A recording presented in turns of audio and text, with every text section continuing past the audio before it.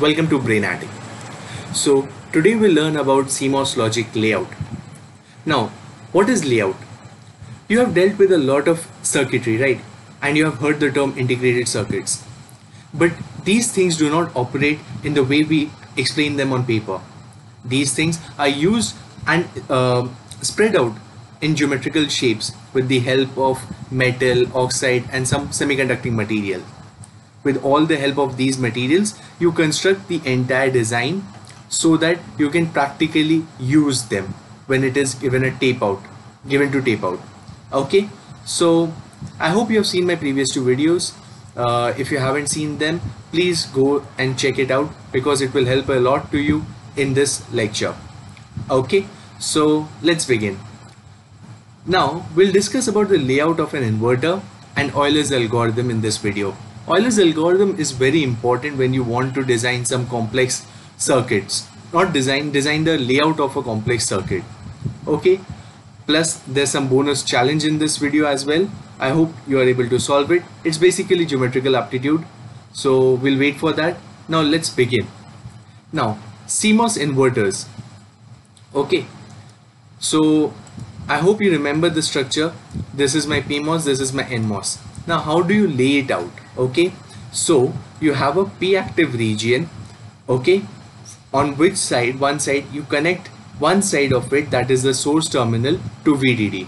Now this point in red, the shaded area in red you see, is my contact.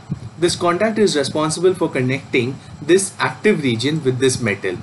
Okay, this contact is responsible for connecting this active region with metal. So I've marked the active region. Marked active region is in the slanted lines. Okay, this entire region in slanted lines is my P active. Okay, so I hope you remember for PMOS we want to make a P channel for which we provide a N well. Okay, the N well is not shown, but I'll provide a better picture, a real picture, and that will explain a lot to you.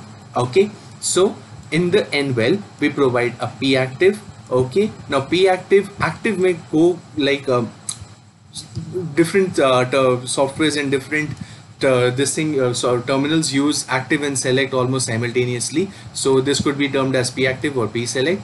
Okay, now this red thing is the contact which connects the active region with the metal. This region which you see with horizontal lines shaded with horizontal lines is my poly. Okay, poly. Now this is alone the gate region. Okay, this is alone the gate region. The gate region which you observe over here is only this much. So this is my gate terminal. Okay, this is my source terminal and this is my drain terminal for a PMOS. Okay, this is my source terminal, this is my drain terminal, and this is my gate region for a PMOS. Okay, simultaneously this is my NMOS device. Now I have a P well over here and correspondingly I have an inactive or an N select region. This is my N select region, okay, or the inactive region. Now as you observe, the source terminal is connected to the ground in the schematic and the source terminal is connected to the ground. Okay, and we have the shorted drains of both PMOS and NMOS. I hope you remember that this is my source terminal, this is my drain terminal of PMOS, this is my drain terminal, and this is my source terminal for an NMOS. Okay, so both the drain terminals of the PMOS and NMOS are shorted, from which I take the output. So both the drain regions are shorted, from which I take the output. Now you might be thinking that what is this cross sign within a square box? Now these are pins. It is vital to provide pins because the software won't actually understand it which terminal does it correspond to in the schematic. So whenever you make a schematic and you want to make a layout, you want to actually check if you haven't made any errors. Obviously this schematic and this layout are quite simpler, but obviously always this is not the situation. So you want to provide pins and the software checks whether the schematic matches with the layout. So you have to provide pins. So I have given in, out, VDD and ground. Okay, now moving forward, when you replace all these drawings or the shaded areas with sticks, we come to stick diagram. Now obviously it is not always possible for you to like use multicolor pens or different shaded regions and explain the circuitry in terms of layout. So what you do is that you use stick diagram to do it. So it's very simpler. So this straight line marks the P active region, which I have shown you before. This straight line marks the N active region. Okay, now this cross marks the contact points. Okay, this cross marks the contact points. Contact points in the sense that this line and this line are connected to each other at this point. Okay, so similar to what I've said, and this is my poly. This is my poly. This line is my poly. Now it is very important that you follow certain rules, such as if you're drawing a horizontal line, okay, and if you're drawing a horizontal line, it has to be for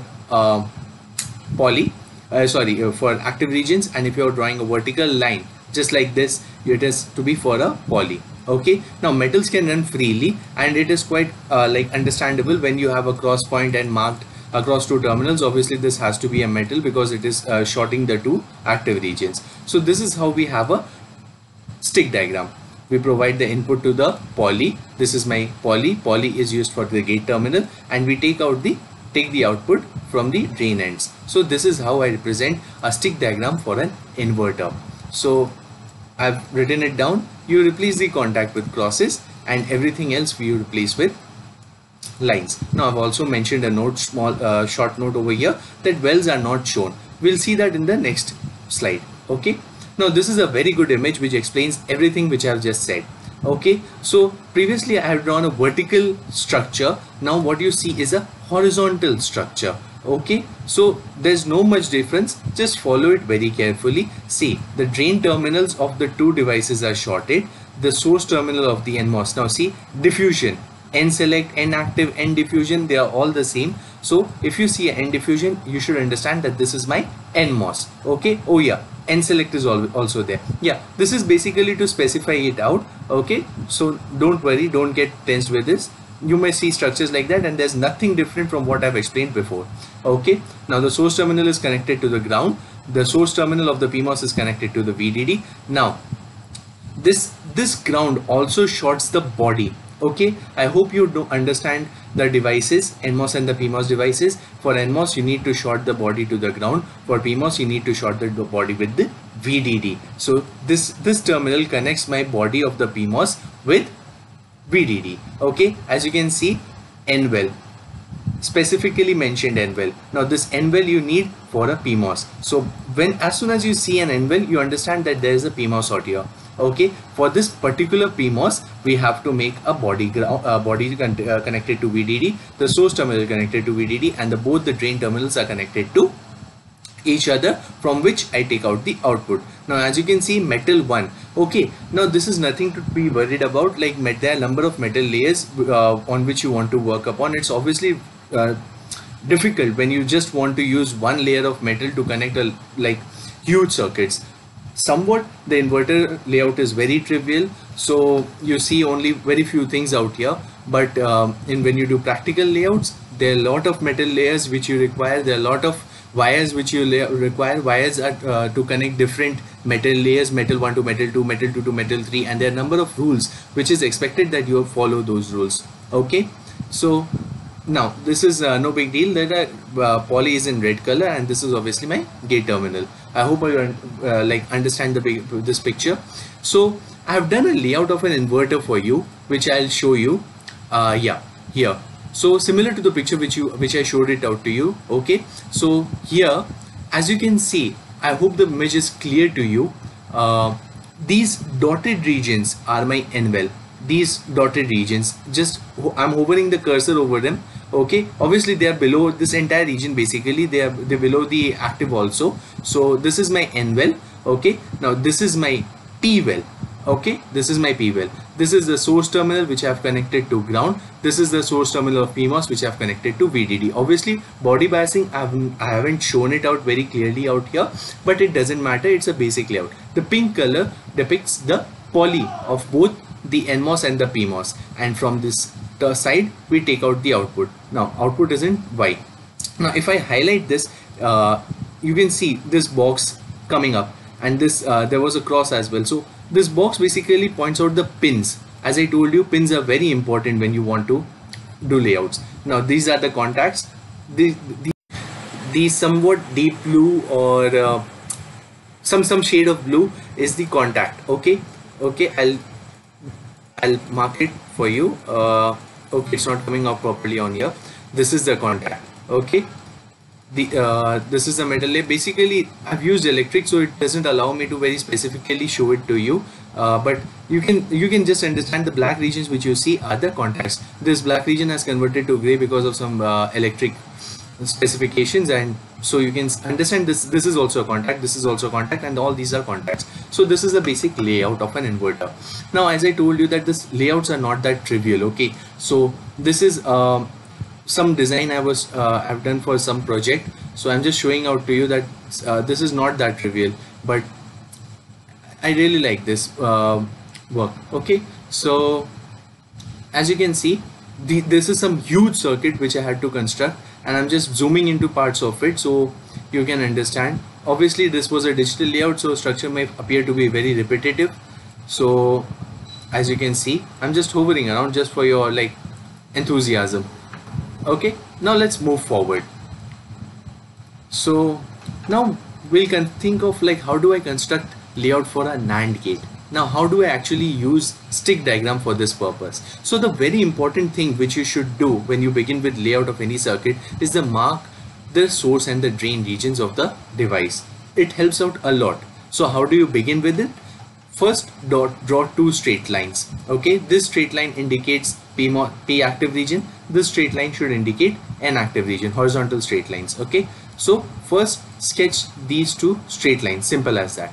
Now draw two vertical lines. Now obviously you can understand by our discussion that these two lines are the poly. Okay, and A and B are my inputs to the poly. Okay, A and B are my inputs to the poly. Now as you can observe that the NMOS drain which has input A, NMOS drain which has input A, drain which has input A is shorted with both the PMOS's drain region, shorted with both the PMOS's drain region. So observe quite seriously. Okay, this is my PMOS poly and this is my NMOS poly, both having inputs A. Okay, so the A you see over here, A you see over here, basically they are shorted, so that's why you are seeing a connection like a straight line connecting both. Okay, there might be a break as well over here, but since they are getting input from the same A, I'm connecting them through a straight line, drawing a straight line without a break. Okay, so observe quite clearly, this side is the drain terminal of my PMOS with input A, and drain terminal of PMOS with input NMOS with input A. So drain terminal of PMOS with input A, drain terminal of NMOS with input A, and this is my drain terminal of PMOS with input B. Okay, as you can see, this is my input B, so this is the drain terminal. As you observe here that these drain terminals are shorted with the drain terminal of the NMOS, so I've drawn a contact out here and shorted them. From this terminal itself I'm getting an output, so I'm stretching it out to take the output. Very clear? Now observe that the source region of both the PMOSes are shorted and connected to VDD. So I have like made them common, I've shared their diffusion, I've shared their active area. Okay, this is known as shared diffusion or the shared active area. Okay, I've shared their area in the layout and then connected VDD to it. Okay, so this helps us a lot. If you break over here, then you will be using a much more silicon area. Now that is very expensive, so when you do shared layouts or shared diffusion layouts, you actually prevent from having excessive usage of the silicon area. Okay, so that is very economical. It makes the layout and the device tape out very economical. Then I've connected this source area to VDD. Observe that the B region source is connected to ground. So NMOS with B input terminal is connected to ground. So I've done this. Clear? Let's move ahead. Now similar with this NOR gate or almost opposite structure. Here my NMOSes are in parallel and PMOSes are in series. Okay, so you observe that these drain regions are shorted with the drain region of this side. So I've shared the drain regions, then taken out metal and then connected with the drain region of the PMOS. So this is the drain region of the PMOS, drain region of the PMOS. Connected them and taken the output from this side. So this is the output which you'll get on this side. Okay, observe that the source terminals of these NMOSs are connected to ground. So instead of shorting them, I've used two contacts like to connect them to ground, but this will not make a difference. It may be very prominent, or it may be like disturbing while doing the stick diagram, but that will be of no concern when you're doing a layout. You'll observe that when you do it practically by yourself. Now I give you a challenge. So what is the challenge? You can see two figures out here, figure 1, figure 2. The challenges and the units are given for this figure, like this is 2 units, 1 unit, 1 unit, 2 unit, 2 unit, 2 unit, 2 unit, 2 unit. Okay, now I give you a challenge that divide this figure, no matter what geometrical shape you use, but divide both these figures into equal shapes. Now for layout, geometrical aptitude is very important, and hence I'm giving it to you. Okay, now we come to the very important part of this video, that is the Euler's algorithm. Okay, so let us begin with Euler's algorithm. This is some random circuit which I have constructed. I hardly think that this will be functional also, but let's go ahead and work with this. Okay, so first of all, step 1 which you should do is you should mark the points, okay, intermediate points with some variable. Okay, so I've marked it with I. Okay, I'm using this as VDD as one of the variable points, and out also as a variable point. Okay, whenever there is like a disjoint to something, or you are somewhere in between two transistors and you want to highlight that region, obviously that is a node. That is how we define a node for this layout. Then you mark it with a variable. Okay, similarly here, so we construct one such structure for pull up and one such structure for pull down. Okay, again, as you observe, I'm using out as one of the variables, one of the node variables. J is my another node variable, K is my another node variable. As I said, between two transistors I want a node, and I'm marking it with a variable. Okay, now these edges which you see are my transistors. So A is between VDD and I. A is between VDD and I. Okay, I and out. You have two transistors B and C between I and out. So two edges between I and out. One transistor between VDD and out. One transistor between VDD and out. So this is it.